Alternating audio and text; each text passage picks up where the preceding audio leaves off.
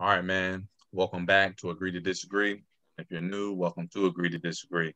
I'm my boy Jay Lloyd, Greg Williams, Pops, and we got BG. All right. Before we get into it, let's shout out these players of the week, man. In the Western Conference, we got Steph Curry. Silenced a lot of the critics, including Damian Lillard, CJ McCollum. That was big time, man. I'm not gonna get too much into that because we just had a segment on it. But yeah, what a work, Steph. And then in the Eastern Conference, surprisingly, we had Tobias Harris. All right. Haven't heard too much about him, but I guess he was killing. Jai Harris. All right. I want to talk to y'all about these Brooklyn Nets, man. Obviously, they got um, a lot of the same players from last year, but they do have two big pieces in terms of um, shot attempts and egos, and Kyrie and KD kind of make an impact when they get on the court, let alone on the court together for the first time. So I'm gonna start with you, Jay. Does their slow start, does that concern you? Is it a voice of concern, or is it just something that they got to kind of get in rhythm with? Before you go, I can tell like down the stretch, both of them kind of want to be that dude. You know what I'm saying? Rather than kind of running some like moving the ball around a little bit, trusting the other guys. I see at the end of games, I see a lot of jacking of the shot by those two, mainly Kyrie. But um, I'm gonna let you touch up on that. Tell me what you think. Yeah, man, I couldn't agree with you more. I got a chance to watch a couple of their games. I did watch the whole Wizard game, watched the Hawks. So I've watched them a little bit this year. And the one thing that I can say for them that does concern me again is their late game execution. Um, but I think that starts with Steve Nash too. I was watching the Wizard game, and it was during the timeout. And Kyrie, and I know this is NBA, this is normal, but Kyrie was talking to Jeff Green the whole time while Steve Nash was trying to like diagram a play. Now again, it's the NBA. The coaches will go talk amongst themselves. They'll come in the timeout late. Like we know all that. But I just feel like you just see at times that I don't know if it's Steve Nash so far running things or if it's when the games get close, Kyrie and Kevin. And at the end of the day, they're just really coming down the court, throwing the ball to each other, and the teams are just overloading one side. Kevin Durant had a great look at the game, a great look against the Wizards, though. He should have made that. But I thought the game shouldn't even got there. The Wizards haven't been playing well, and the Nets they're going to concern me, I guess. I guess when playoff time comes, we're a ways away from that, ways away. But I think Steve Nash is going to have to, find his way. And then lastly, man, I don't know if he has the assistants. He doesn't have any like dominant assistants either. D'Antoni has been known to be very passive. You have Jock Vaughn, who hasn't been a head coach yet. So who do those guys as a coaching staff really respect? Where if the game is close, they can kind of sit back a little bit. So, yeah, man, I think it's early, but I still feel like there's some concerns. Yeah, and to your point, I see little things too. I probably seen every game of the Knicks except for one. Um, Kyrie, is KD cool, man. I could see during the timeouts, Kyrie's kind of distancing himself away from everybody else. Like it was like a close game between the Hawks, and it was a timeout. I think it was like a minute left. I think um, the Nets were up one, and they called the timeout to draw something up. And Kyrie goes and sit on like the side where like here's the bench, and then on this side is the like kind of like where the camera people would be. It's like a little thing counter where you can sit on. He sits over there, and the rest of the team sitting on the bench while they're drawing the plays, man. And one more thing before I let you go, Craig. I I wonder if y'all see this. KD like gets up in the middle of the game and like walks along the sideline and just kind of talks to Kyrie. Have you guys ever seen that? Have you seen him do that? I haven't Yeah, seen that like yet. he'll get up during like the middle of the game, like during a free throw, go over and talk to like Kyrie. I'm like, man, sit down. Yeah, y'all ain't seen that? Man, look that up. That Go ahead, Craig. Because you kind of voiced that this was going to happen. So go ahead. Yeah, I said early on that this was going to be really good or really bad, and I kind of, if I had to gamble on it, I would say it turned out really bad, especially when they hire Steve Nash and they're talking about we're going to be player coaches and we're going to be equals. When it comes down to the crunch time in the playoffs, you need a coach that the guys respect. When he said we're going to run this play, when you got too many, you got a three-headed monster, there's going to be no real leadership and no real direction. It is kind of early. I think that John was right. I think Durant is cool because he was able to learn how to play when he went to Golden State. So he learned how to take the shots when he was hot and when to step up and when to back off. So I don't think he's the issue. But Kyrie, we can tell he always wanted to be the man, even when he played with LeBron. So it's still early. I mean, just like when they put the team together when LeBron went to Miami and played with Dwayne Wade. It takes time. So I would give him more time. But I'm looking at the Eastern Conference and it's pretty competitive. And I just read too before the show. It looks like Durant's gonna be sitting out for COVID reasons. 7 days. Like you don't have time. He's gonna miss a minimum of 4 games. With the East being so competitive right now, you don't have time to not win the game you should win. And looking at their schedule, it wasn't like Golden State where they're getting blown out. It looks like they're pretty competitive. I think the most they lost by was like 8. So I think that they're in good shape. So they're not too bad. But I think once they start winning, they'll learn how to win and learn how to play with each other and kind of keep the egos in check. Mm. I agree. And you would think Kyrie will be like in terms of a leadership role or even just facilitating and not trying to be the man all the time. Playing with LeBron, that he would kind of take a back seat, but it seemed like it's gotten worse. So I'm gonna go with you, BG. What you got for us?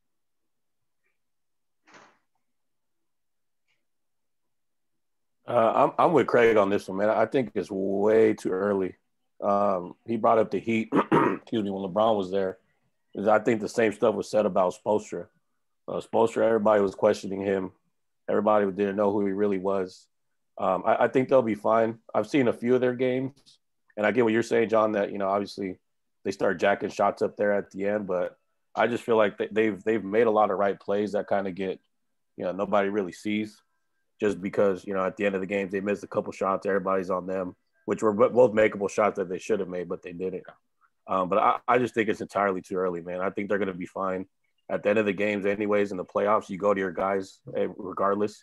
I feel like in any game, you go to your guys at the end of games, and it's mostly pick and roll, unless you have a specific play you want to run with different options. But at the end of the day, you basically go pick and roll, or you pick on somebody that you feel like can't guard the best player.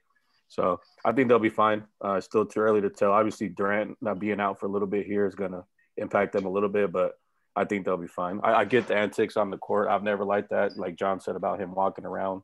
But, I mean, that's just how the game's starting to be. So I think they'll be good. Yeah, you said it's too early. Where do you have them finishing this year?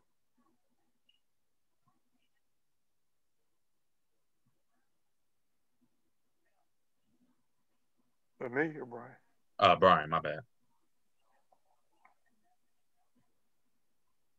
Okay, yeah. So, What was that, John? where do you have them finishing this year?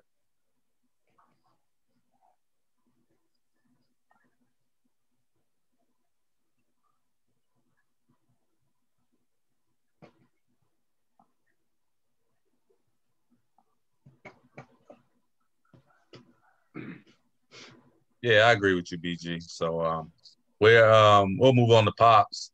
Pops, what you think of all this, man? What you make of it? Well, man, let me drop this knowledge on y'all, man. Listen, man. Here's the thing. Drop this popology on y'all. The problem is, here's where for this to work, and I know everybody want to do this 1A, 1B, and all this. One of them dudes gonna have to take a back seat. It's no different than when, like we said, when LeBron went to Miami. When D Wade saw how it was going to react, how it was going, D Wade said, "Okay, I'm gonna take a back seat. I'm just gonna be the beat." One of these dudes got to be prideful enough to say, "I'm gonna be the one B." The one B truly is Kyrie. He may not believe that, but the one A is KD. And then you got to realize, you got to figure out when it really gets tough and it gets rough, who is the leader on this team?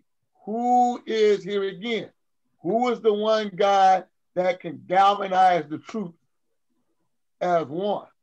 And we know it can happen because we saw how dominant it was with Jimmy Butler. But who's that one guy between KD and Kyrie that I mean, to me, and John, you made a good point. It seemed like they trying to make it too buddy-buddy. Like you said, KD getting up, walking out. Come on, man. If you would feel or you would pop or Jerry, a late You Jerry, ain't doing that, man. Pat Riley, you're not doing that. You ain't walking away from the huddle and I'm drawing up a play. See, and that's where it's going to get. And then when you get the young guys like Dinwiddie, who tore his ACL, but that was huge for them. And then you get the rookies, and they see this stuff, man. And you're supposed to be kind of teaching them, and then they see how what y'all doing. I mean, they ain't dumb, man. They know. I hope they sitting there probably going, "Hey, man, we could get traded any minute," because And then D'Antoni is soft. Steve Nash is, we don't know what kind of persona he got. And then, like you said earlier, then Craig said it. All this, we gonna coach by each other. We all gonna coach each other. Well, you ain't gonna win. Y'all can try to do that family coaching if you want to. Well, when it comes to adjustments, which one of y'all gonna make them? So I just think it's early. It's early, but it's not early because a lot of people got an eye on them, and a lot of people are watching it. And that East, if you look at that East, man, it's gonna be brutal. I mean, because there's a lot of cats ain't clicked in yet, and it's gonna be what we said. It's gonna be a problem. It's gonna be up and down. It's gonna be up and down. Yeah, and I agree with BG and Craig. It's early, but it's still concerning to me because one, the chemistry's not there, and two, from the games I saw, it's the lack of respect for the head coach, man. It's just some things you don't do. I think Pops brought it up. Like if you own Pat Riley's bench or Greg Popovich's bench, like you're not doing none of that, man. Katie, you wasn't getting up going to the sub box talking to Kyrie then when you were playing for Kerr. Like what's changed now? You know what I'm saying? And yeah, man, I think it starts with Kyrie though, man, because it seems like he has the biggest ego and personality on the team. And it's just tough because someone with his skill set, he can easily be the 1A if he passed the ball. You know what I'm saying? Like if he added that to his game where he's looking for others before he's looking for himself, he would be really, really, really good, man. But that's just Kyrie though. I remember, I'm not comparing. I remember how Cole was. That was Cole. Cole was about his buckets and nobody else. So I see a lot of that in Kyrie too. He's just trying to, I don't know, establish himself. It's tough too. You play with LeBron James and now you playing with KD. Like obviously on both teams you 1B. So I think on this team he's trying to prove he's a 1A. I don't know what's Kyrie. But I kind of want to switch gears a little bit too, staying on topic. Craig, I want to ask you about the team, man. Let me know if it's a fluke or if this is something that could continue, right? I want to ask you about the Phoenix Suns, right? I think they only have 2 losses right now. They just lost to the Clippers last night. But it just seems, even though Chris Paul isn't playing that many minutes, his impact is just, I don't know what he does, but he's definitely making an impact. So Yeah, let me know what you see from them, man. I called this when they made that signing that was going to be huge for them, and we already know how cold my man Booker is. You know what I mean? And this is a great gear to shift after we talked about the Nets because, like you said, the leadership gives you that much more momentum. It helps build chemistry quicker. I just think that like I said last year, man, I think the NBA came a long way with the moves that were made. I'm just happy that the talent's well spread out, and I'm happy to see a team like the Suns really competing in the West, man. It's not a fluke. As long as guys stay healthy on that team, I see them, finishing in top four for sure in the West. I agree with you. Jay, I got one for you. Um, this was supposed to be up and coming team. Obviously, man, I understand that it's early. I'm just saying, based on right now, is their start a fluke or is it going to continue? I'm a little worried about the Mavericks right now, man. Luka's getting off to a slow start. Besides the Clippers when he told them up, but I think they're 2-4 right now. It's just a slow start for them. How much of that is it being a slow start, and how much is that Porzingis not in right now? I think Porzingis plays a huge part. I did my research. Right now they're allowing 73% of baskets in the restricted area right now. So that's probably, if not the worst in the NBA, that's the second worst. That means teams are getting into the paint, getting to the rim, and there's no rim protection. Now, when they have Porzingis there, Porzingis isn't known for his defense, but by him being 7'3", I feel like it at least deter a lot of these guards or kind of push their straight line drives a little bit. They have nobody. They don't even really know who they want to start at that 5 slot right now. Who's there right now? Is it Willie Collins? Willie Collins, and then sometimes they do Powell. They've been kind of alternating, right? So I would put a lot of it on Porzingis. I mean, even in that Clipper series, we didn't really get a chance to see them because Porzingis got hurt that series, and he's hurt now. So I feel like we got to be able to really see that group with Porzingis. I do like Josh Richardson. I like their pickups. I think they need more of an athletic wing. Seth did great for them, but they need someone that can guard the LeBron Jameses and things like that, or try to guard. So I like their pickups, but I think once they get everybody together, I still feel like they're going to be a top 4 team in the West as well. I don't know his first name, but did you see they picked up Johnson?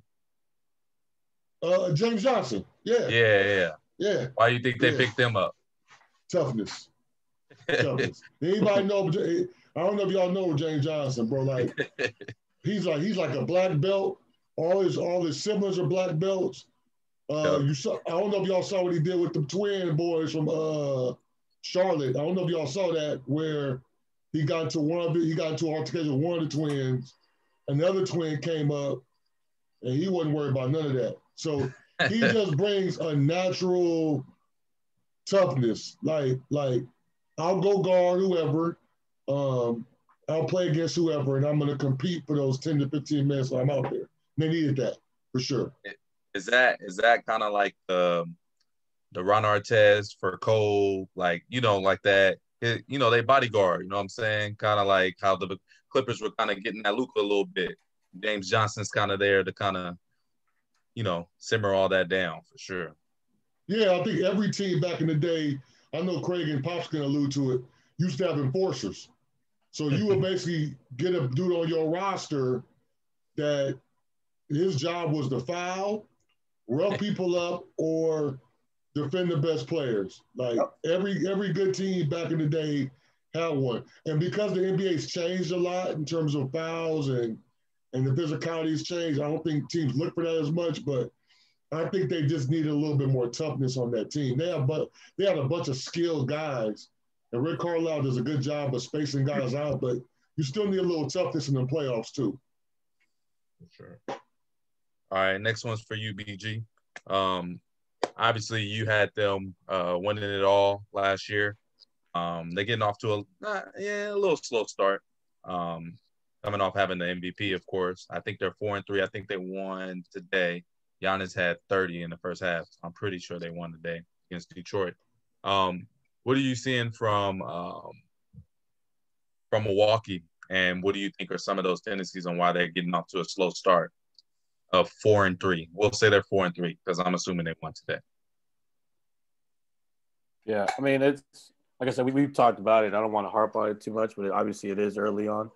But I think, I mean, obviously how Giannis goes is how they go, and obviously them. I think who they get blown out by. It was some I forget what the team was, but it wasn't a team that they're supposed to get blown out by. But I think it was the Knicks. Was it the Knicks? It was the Knicks. Yeah. I think so. The Knicks got them. And Jared brought up this point a while ago. I think it was last year. It's like they're in the regular season, they'll be okay. But if they're not really hitting shots on the outside, everybody knows the blueprint. Everybody knows the blueprint of how to guard Giannis now, right? So he's going to have to somehow develop that jumper. He's going to have to be consistently, consistently, but he's going to have to be able to knock that down. If we can't knock that down, that team it sucks to say. I thought they would make it last year, but they're not going to be able to do it because you just pack the paint. I mean, we've done it as coaches when we play against teams that, you know, that we know is just one guy dominant and can do everything. We pack the paint and let somebody else beat us type thing. So I think they'll be okay though. I think I'm a little surprised they didn't come out as hot as I thought they would, especially after getting blown out. But I'm sure, as Jared knows, he's told me this a long time, and Pops, you know, Craig, you know as well. You know, a lot of coaches will always say we want our teams peaking at the end. You never want your teams, you know, to peak early on, right? So I think they'll be okay. He's that dominant, obviously back-to-back MVPs. But like I said, I think what they need to do to progress is going to be on him. And it's not, you know, passing the ball. It's not rebounding. He could do that. He could get to the bucket. He could dunk with one dribble at pass half court. He's going to have to knock down that jumper. Once he knocks down that jumper and they respect it, LeBron had to do it. You know what I mean? Like he's not the best shooter, but he's pulling up from the logo now. And he's shooting it with confidence. He might not make it all the time, but he's going to shoot it, and you have to respect it somehow now. So, but I think they'll be okay. They did really good today, Giannis, you know. And I think they're still adapting. You know what I mean? It's a tough situation. Obviously, they get paid, but we forget, you know, they're still humans at the end of the day. So, I disagree with you a little bit on the terms of the jump shot. Obviously, we all wish people could shoot better, but this is something me and Jay talk about all the time. Some people just have a natural feel of dribbling the ball, and some people just have a natural feel of shooting the ball. And I just don't think he has that feel or touch of shooting the ball. So my question to you, B, is does it have to be a jump shot, or could he have come back this year with a post move, a drop step, a jump hook, something other than catching the ball at the high post, facing up and running to the basket, or catching the ball in transition, taking 3 dribbles with his right hand, Euro step. You know what I'm saying? Like, could it have been something else besides a jump shot that he could develop? I agree. Yeah. I agree. I agree 100% with that. I think, obviously, as you get older, we all seen it with the greats. They have to develop something else if it's not the jumper, right? But I think he's so ball dominant heavy. And with Bledsoe not being there, obviously you got Drew Holiday there now, but he's so ball dominant heavy. It's like he's going to have the ball on the wing. Like, yeah, he could go down to the post, but then that's going to take the ball out of his hand. And I think, too, I mean, everybody knows once he gets that ball, that double team's coming. But I agree with you. I think the jumper needs to be there just as a basketball player. We always tell our kids growing up, you have to be able to hit at least a shot or two because that's the game at the end of the day. But I agree with that. But I just feel like right now in his career, he's going to need to be able 15 feet and stuff like that. So, but I agree with you. I think he needs a post move for sure. I think that would help. But you know that double team's coming, so you surround them with shooters regardless. Yeah, I only brought it up because it took LeBron about 16 years to get to that logo, man. So I don't think the Bucks got 16 years, bro. That wasn't a shot, Pops. That was facts. I forgot. I want to mention this. Can I say something real quick go about ahead. Jared's point with the Mavs? I don't know if you guys saw JJ Barea was on the podcast of JJ Redick's, and he said he doesn't think he's mature enough yet to be that guy yet. I want to see get it. your guys' thoughts on that, especially with Jay going. Ooh. Yeah, and he says once he starts taking the game serious, he's going to be that dominant. So do you think that has something to do with it?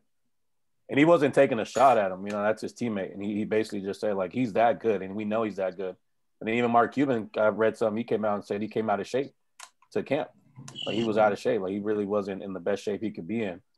but he's still getting his. Like, do you guys think, you guys see it too, the maturity part of it? I think the one thing about him that's different, well, it's similar to what we grew up playing.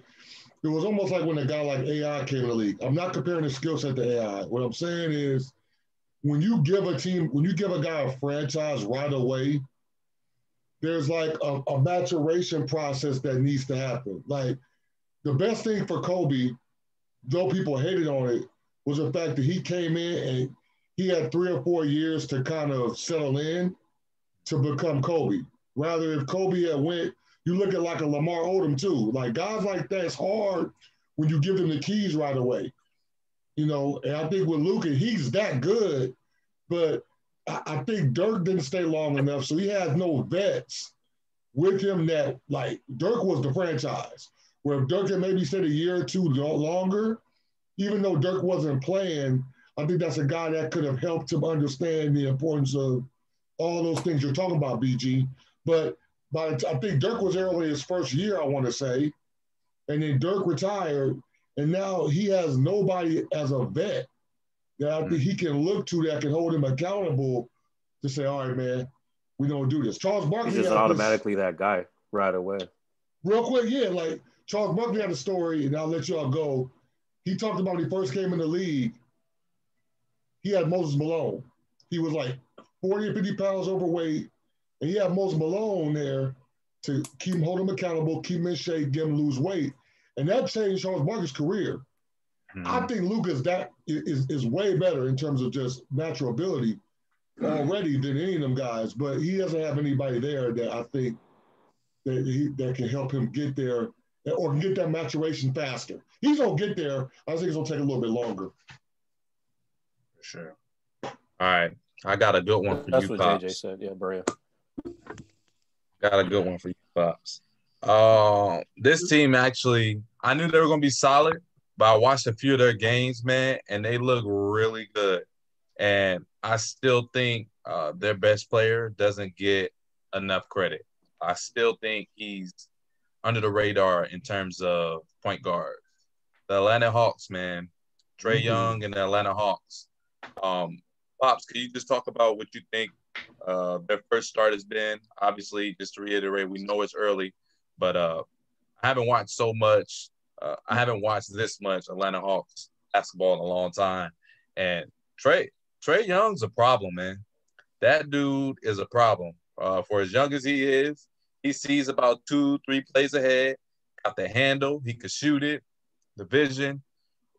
He's a problem. So what you think about that roster and how it's constructed, Pops? I like the way the roster is constructed. I think you're dead on about Trae Young. What I like about Trae Young, and just what I did watch a few minutes of it. What I like about him, Trae Young can get you some buckets. Trae Young can shoot deep. But I think the one thing that Trae Young is really going under the radar with is keeping the team involved. Mm-hmm. He moves that thing around with sometimes, man, he'll move that thing around to each player. Like him, I forgot the guy that rolls to the basket. Collins. Yeah, Collins. Mm-hmm. This dude, I mean, they're both making each other look real good. Mm-hmm. And I think a lot of it is, I think that's probably one of the reasons why Rondo went over there to even teach, to even show these dudes. I think that's a big impact on how to be a point guard. But I think the ability, Trae Young wants it. And what I really like about it, people go like, oh man, well that goes back to college. I mean, I remember the things that, what's the dude that always tripping people? Grayson Allen. Yeah, he's up. But Trae Young, like, I don't need y'all to back me up on this. I take the dude out myself. I'm tired of it. But he's showing one thing that Trae Young is showing that I really love, and I'm glad his leadership. His leadership. I mean, first of all, everybody that plays on his team knows it's his team. They know he's the box office dude. So And the way he getting that thing around, then he'll just start spreading that ball. Then next thing you know, he hitting you with a 40-footer, about 3 of them. and the way he's coming up the pick and roll, no. He's a wizard. But That's I what like makes him so good right there. Yeah. Pick and roll is. I did on.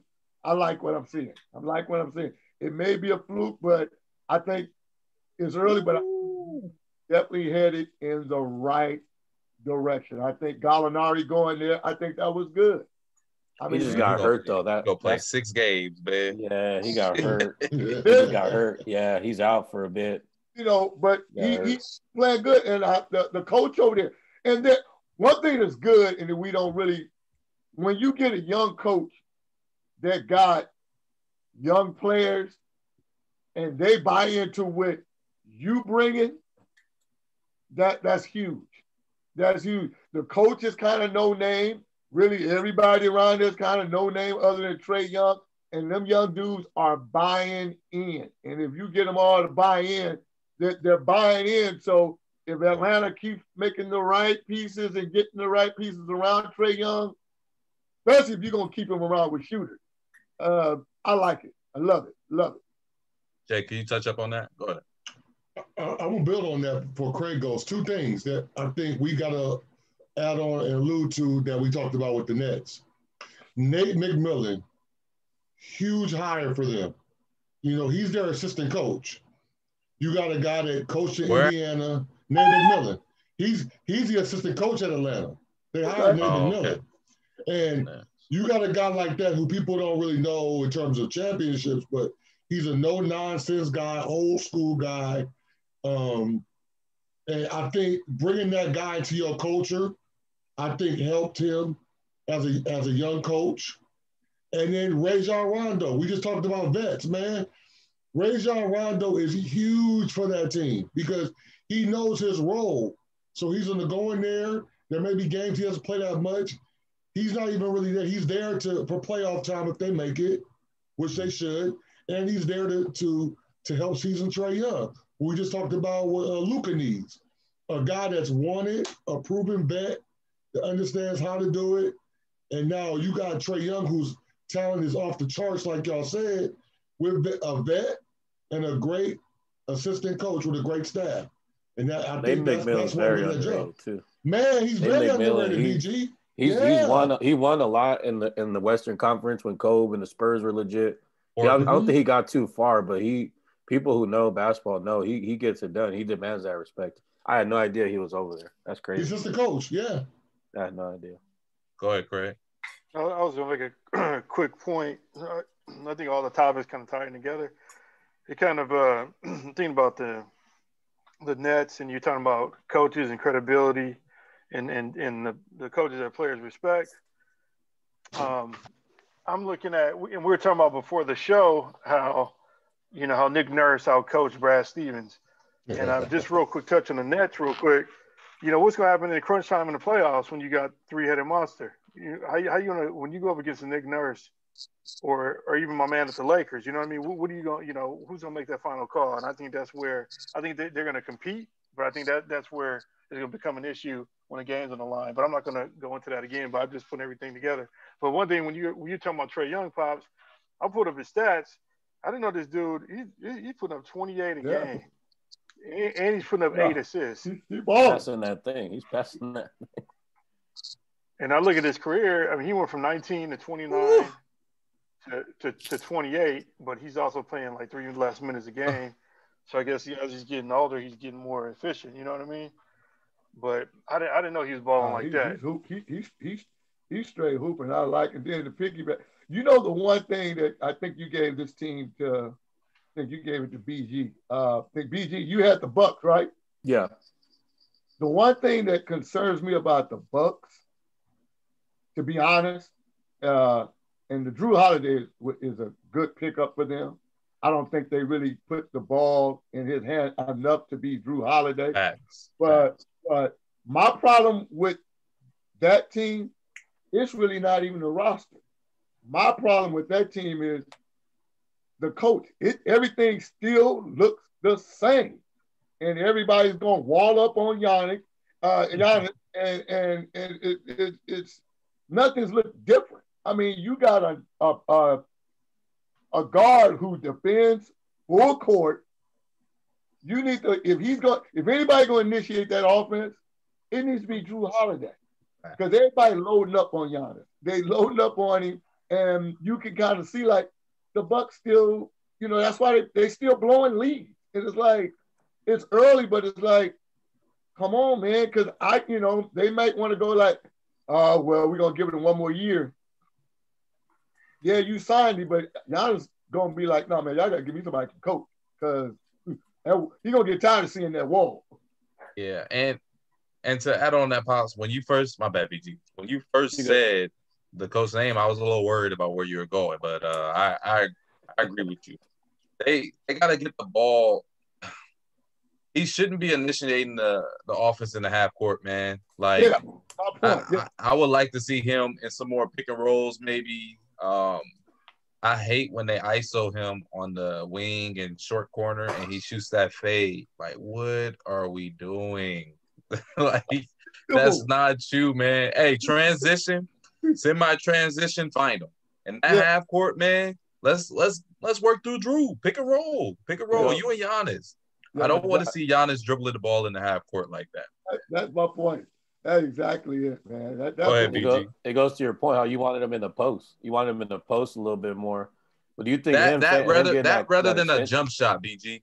I think that's more. But I'm saying that's more efficient. But you think him committing to them is like them like, all right, well, you committed to us. We're still going to run everything through you to keep them happy. Because imagine you got Drew Holiday coming in. Is his ego that big where it's like, well, we just brought him in. Like, I just committed to you guys. I could have dipped and left somewhere else. Now everything's running through Drew a lot. Not everything, but like, some of his touches are getting taken away. Do you think he has ego like that? But that's why the ball's still in his hand. He said he wanted to win. That's what he said is about. Yeah. He said he ain't no MVP until he wins. Now we keep giving you the ball every possession in these same type of spots, and nothing's changing. Yeah. Like, what are we doing? But I don't think them running, like letting Drew Holiday handle the ball necessarily means Giannis isn't gonna get those touches. Yeah. If Giannis is setting the screen and running to the basket, you got to pay attention to him. You got Drew Holiday coming off the screen, crafty guard, can handle it, can play make, can score on his own. Everywhere. And then shooters everywhere. Like, I don't get why they keep giving him the ball at the high post. And then real quick, I wanted so get it, man. I wanted to touch base on what Craig said about the Nets, which is a really good point of like, towards the end, like who's really gonna get down, like who's gonna run the play, whatever, if there's gonna be beef there. And I always talk about it. I'm not comparing myself to Steve Nash as a coach at all, but I've been in the bench with Jared. I've been on the bench with all you guys, basically. And you guys always tell me, like, don't overthink it. Because I always be, hey, what do you see? What do you see? And that's good sometimes. But at the end of the day, I think that instinct just kicks in. Once the game starts flowing, I think that's what's going to help Steve Nash in the end. Obviously, it's going to be different because he's not going to be the player. He's going to be the coach now. But I think him just seeing the game, filling out what's going to happen. And it's like, and I think like Craig's point, I think it's going to come down to if KD and Kyrie are going to accept it. If they accept it, they'll be fine. If they don't, but I don't think Steve Nash is going to be this year. Like you guys have said it earlier, I think it's going to be either if both of them are going to accept what he says. And I think they are. I think they've said the right things. I know you see it differently with them walking. I haven't seen that, but I think they've said all the right things. I even heard Kyrie in an interview say, I'm not about anything else. I'm just trying to win. If they're really about that and they mean it, I think they'll be fine because the basketball instinct kicks in. But when you have ego like that, and main reason he left Cleveland is he felt he didn't need LeBron, I just think it's gonna come down to player management, man. And we talked about it before on a previous show on the hire, and we talked about how they hired him for player management. Well, there's only one player right now that you got to worry about managing, and I think that's Kyrie, man. But if you saw what I was talking about, you might feel a little different. No, I like Kyrie too, but as a point guard, like he's got the cold mentality. Like he's not a point guard that's 6'5", 6'4". He about 6 foot, injury pro. Like, bro, just kind of, and that's the thing, man. He's so good, bro. He's so crafty off the pick and roll, off the bounce. Like he can be so good, like inefficient, but he wanna shoot step pulls from 35 feet with a hand in his face. Like, did you have your hand raised, Craig? Yeah, I had a quick point, like to piggyback what Brian was saying. It's like I think obviously they're going to play well in the playoffs. Everybody's game steps up, but I could see Steve Nash call a play, 5 seconds left, tied or down by 1 or 2, and Kyrie says, "Hey, why don't we do this?" You know what I'm saying? Or I don't want to run that. You know what I'm saying? Like, you need to have somebody that's going to make the call, and nobody's going to argue. Now that happened kind of with Phil Jackson. When Shaq said, I'm not going out, or Mike said, I'm not going out, it's one thing, but you still gonna run the play that I call. You know what I mean? So I think that LeBron did that to what's his name against Chicago. Remember that? They drew up. He was supposed to take the ball out. LeBron's like, nah, like give me the ball. And he ended up making it. Yeah. So I'm just worried about something like that happening when the game's on the line, when you really need that one person who has the respect to make the call. I understand confidence, man, but dudes gotta humble themselves, man. Kyrie, you are great. You are great, but we're not. Let me. I think they'll be fine, man. I really think they're gonna figure it out. I really do. I agree with everybody saying it is early, but if I was John, you just said it. I think guys got to humble himself a little bit. Can you imagine on that team if Kyrie played 50% like a Steve Nash with the game he got? I mean, just 50% of, I'm talking about getting the rock. Steve Nash made them start my thought. Not even a Steve Nash, bro, but just what I'm saying is thinking about getting other people involved. What I'm saying, that's past the ball. Okay, Mike D'Antoni is over there, right? Everybody know what Mike D'Antoni, I would say, the ball finds energy. Do that look like they running a Mike D'Antoni offense? No. Yeah, it does, because Kyrie got energy, boy. Yeah, he's the only one. He's the only one. Think about it. Look what Mike D'Antoni did for James Harden game. Let's get facts as facts. James was not playing like that till Mike D'Antoni created that monster. So he had the ball 98% of the time. But there were times where he get like 30 and 15. When are you gonna see Kyrie get 30 and 15? Maybe 40 and 5. Hey, 7 turnovers. All I'm saying is Kyrie get a real like point guard mentality because he has the size. The dude got handles. His handles is sick. But you want to pull step back threes over 6'11" dude. Go ahead, Jay. I don't think that's fair though, because we didn't ask AI to do that. You know what I'm saying? Like, I think Kyrie has Jay. No. Jay, no. Was Kevin Durant on AIT? They had no one that could shoot the ball. He had to do that. Look, but let me hear me out. What I'm saying is, I think they thought this through a little bit. I think Spencer Dinwiddie was that guy for them because he would have been the guy, I think, initiating some of that offense when Kyrie and Kevin were on the floor. And Spencer Dinwiddie has a high basketball IQ. So he would have been the guy that I think they would have used to initiate that offense. You can't make someone with that type of talent someone that they're not. You brought up Kobe Bryant earlier. Kobe Bryant was that guy, but Kobe Bryant wanted to win. So at the end of the day, yeah, he wanted to get 80, but Kobe wanted to win. I don't know if Kyrie has the same desire to win as Kobe. He may have the same scoring mentality, but I still feel like Kobe wanted to win.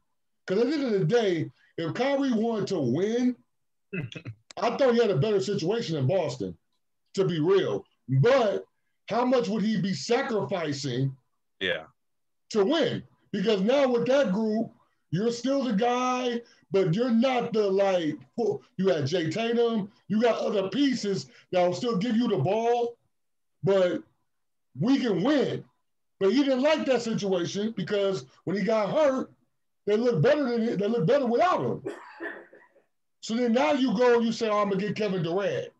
So because now if I get Kevin Durant, I can be the guy, but then I'm not the 1A, as y'all say, KD is. So if we lose, I'm not really getting that full blame as if I'm with Boston and I'm the face and we lose, it looks a little different. That's the only thing I be having issues with Kyrie about. I feel like if you want to be that guy, then put yourself in a position where they can build a team around you.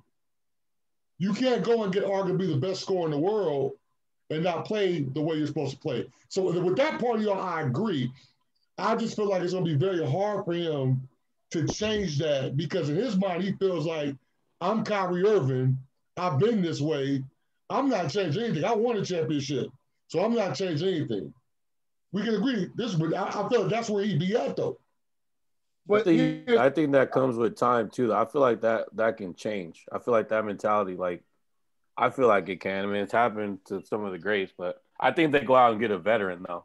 Not that a veteran's going to go in there and demand all the respect, but he's going to be in there and kind of tell him, yo, man, because obviously it's KD and Kyrie. But I think they go out and get a veteran for that locker room presence. They got veterans over there. Two sensitive dudes, too, man. Yeah. Who's the veteran there, Pop? Real sensitive dudes. Who's the veteran there? Over there. They don't have one. Who? DeAndre Jordan's over there. Oh, no. No. What? He's a veteran. No. What? He's not a veteran leader. But that's you don't bring in it. What kind of veteran do they need? No. Like a Trevor Ariza, like somebody like who? DeAndre. Like Trevor Ariza, somebody like that. I wouldn't even say Trevor, man. But I mean, Trevor over DeAndre. Pop, you get me? Yeah, DeAndre's there. No, not for game, Pop. But game, DeAndre still. Game. He's still solid. He's still a good center. He plays 12 minutes a game. He ain't got no leadership. Wait. So Pop, DeAndre Jordan, he's the leadership? Well, I mean, he's a vet. He should. No, man. Here's the problem. That's crazy. Here's the problem. And here's the problem, really. Because Kyrie, let's not sugarcoat this. Kyrie got game. Kyrie got everything. Kyrie Irving will be the problem if they do not make it. Because here again, Kyrie left. He went out of Cleveland. He didn't want his chip. I want out. Kyrie got shipped to Boston. Another solid team. Now he's in New York with another solid team. We can't keep giving him no passes. He can't get no passes. No one's giving him a pass, man. I mean, when you say, y'all don't say Trevor Ariza? Now, over DeAndre Jordan? What is DeAndre Jordan? What has DeAndre Jordan been a part of? Hold on, P. What has DeAndre Jordan been a part of, Pops? Nothing. What has he been a part of? He was a part of your team, Lob City. No, that wasn't my team. I was a Laker during that time. Oh, shame. You should have stayed. Kobe was here. Don't do that. I'll say this, man. I'm on the Nets. DeAndre Jordan. I think they'll be fine. The Nets are going to be fine. Okay. I'm on the bandwagon. Hey, I gotta ask y'all this though. I gotta ask y'all this because I knew John was gonna ask. I gotta ask y'all this. We talking about cats hooping though, but y'all ain't said nothing about Colin Sexton though. Out here. Colin Sexton, they're 5-2. He averaging 26 right now. 5-2. And they 4-3. Well, they lost tonight, right? Oh, they lost tonight. Yeah. We ain't talking about Colin Sexton though. Who's the other guard that played with him? Darius Garland or something. They got Garland Okoro. They backcourt. Now, Jay Wright, they backcourt. Here again, you got a bunch of young dudes with Paul Silas Jr., young coach, that they ain't got nothing to lose but to buy into the system. And them two dudes, like you said, Colin Sexton is tearing folk up right now. Hey, if we're gonna talk about Cleveland, we got to bring up the Knicks. Gotta bring up the Knicks. We can bring up the Julius, Knicks. Your boy Julius Randle's balling. Julius Randle is hooping. He's But- hooping. He's but like this goes back to what 25, we 10, and said. 6 right now. He killing it. It goes back to what we've been saying. We all agree on though. Good coaching and vets. Cleveland got Kevin Love, great vet. They need And DeAndre Jordan. they got JaVale McGee. So you got two dudes who they know their roles and they're helping the young dudes. Hold on, Pop. Hold on. And then Kevin you go Love's New a York. champion, Pop. You Don't got do New that. York. You got New York Knicks. Same thing. You got Thibodeau. So it's just the structure's different. Good coaching and vets, man. Yeah. That's been the consistency of what we've been talking about. You talk about Brooklyn right now. They got two of the best players in the world, but they got DeAndre Jordan, which is not a great vet. They got that vet. They got that vet S-Nash. right And no leadership. there. No No, leadership, right? No leadership. You mean to tell me y'all gonna? I say DeAndre Jordan. He gonna say something reckless. Kevin Love. Hold on, y'all gonna Kevin let Love. Kevin Love and JaVale McGee. Can I respond to that, John, please? What Go do they ahead. have Go that ahead. Go DeAndre ahead. doesn't have, Bob? Can I respond? Yeah, go ahead. Go ahead. All right, so I'll respond to that, Pops. Craig, I need your backup right now, Craig, because Pops is killing me tonight. Look, JaVale He's tripping tonight. Look, he's playing his last two franchises have been champions. He went to the Warriors when he was on his way out the league. Hear me out. And he learned about their culture and about being a team and about winning and about being a pro. JaVale McGee was real immature before he got to Golden State. Then he goes to the Lakers. He does it again. He plays with LeBron James. He understands the team, the leadership. He goes to Cleveland. He don't even start. And that dude, man, I've watched two of their games. His energy is amazing. He's high-fiving guys. He's talking to the young guys. He's getting guys pumped up. Yo, when you're in a league full of young dudes trying to find their way, you need that. And then J.B. Bickerstaff, the coach, he's a good coach. J.B. Bickerstaff is a really, really good coach. So we ain't talking about who's better. We know DeAndre Jordan's a better player than JaVale McGee. If we talking about vets, Kevin Love is a champion. That's what I'm saying. Kevin Love is taking a back seat to Colin Sexton. Think about this. I saw DeMarcus Cousins on the bench hot tonight. DeMarcus Cousins hot because he ain't playing in the game. He ain't finna go nowhere. You know why? Because you got guys like that. Pops, you need to explain to us what you mean by DeAndre Jordan. I got to hear this one. What I'm saying is, he's not a champion, but he's been in long enough to know what leadership is. How? They don't win, Pop. He's never been a part in winning. He played with Chris Paul. If you play with Chris Paul, you ain't. That's the leader, Jared. I'm saying right there. Nothing. If Chris Paul on your team, you just better roll that basket and catch this ball. Because you ain't saying nothing to them others. That's Chris Paul. For whatever reason. Okay. You make it. I mean, everybody was looking. That was reckless too, but that was better than DeAndre Jordan. It was a name that was thrown out there a lot last year. That's what I'm saying. Yeah. All honesty. When it comes to veteran leadership, right? DeAndre Jordan. No, the best person for veteran leadership right now in the league is Andre Iguodala. Who else is behind? Oh, man. He's not. Andre. Hey. Well, no, Pop. No, Pop. I'm done. No, we taking that. I'm done. Gatorade. We gonna swap DeAndre Jordan for Andre Iguodala. We taking that, Jake. We taking that. We'll take that. I was gonna throw another good one out there. You gonna take Andre Iguodala over Kevin Love and JaVale McGee? You were just hyped about it last year when they won, Pops. Definitely JaVale. Definitely JaVale. I agree with you, Pop. I agree with you. I agree with you. I don't know what Jay talking about. Man, Jay got me hot right now. Well, you got to say something after you going to bring up DeAndre Jordan. Well, you bring up JaVale McGee. Hey, I'm going to bring up 4-3. I'm going to bring up JJ Redick. Oh, yeah, he's good. JJ Redick. JJ Redick is good. JJ Redick was a good one, too. Greg, where you at, man? Because these dudes tripping tonight. What about Millsap?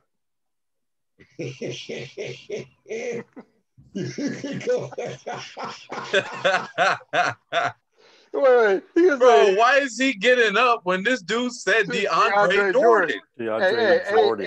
That made me think about. Y'all don't like Millsap? I agree with him. Millsap cool. No, I'm just saying. I think, listen. Millsap cool. It has been Trevor Ariza. No, Trevor Ariza and DeAndre Jordan, man. That was pretty bad. Yeah. Hey, that's up there with Delva, man. You man, I'm taking Trevor Ariza. Mamba disciple right there. Harrison That's Barnes. a Mamba disciple right there. A Mamba disciple. Trevor? Whoa. All right, man. Mamba disciple. Who? And he's from LA. He don't play that.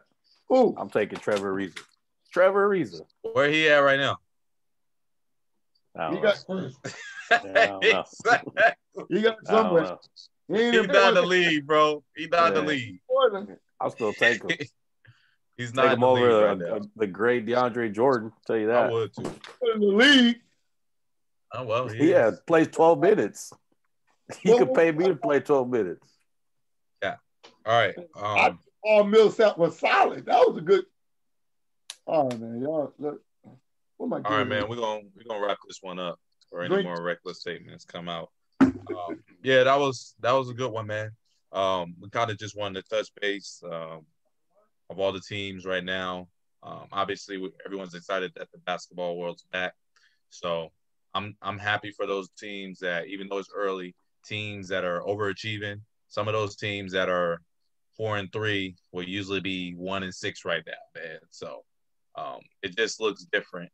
And I think a lot of it has to do with there's no fans. The NBA is different right now. So it kind of comes down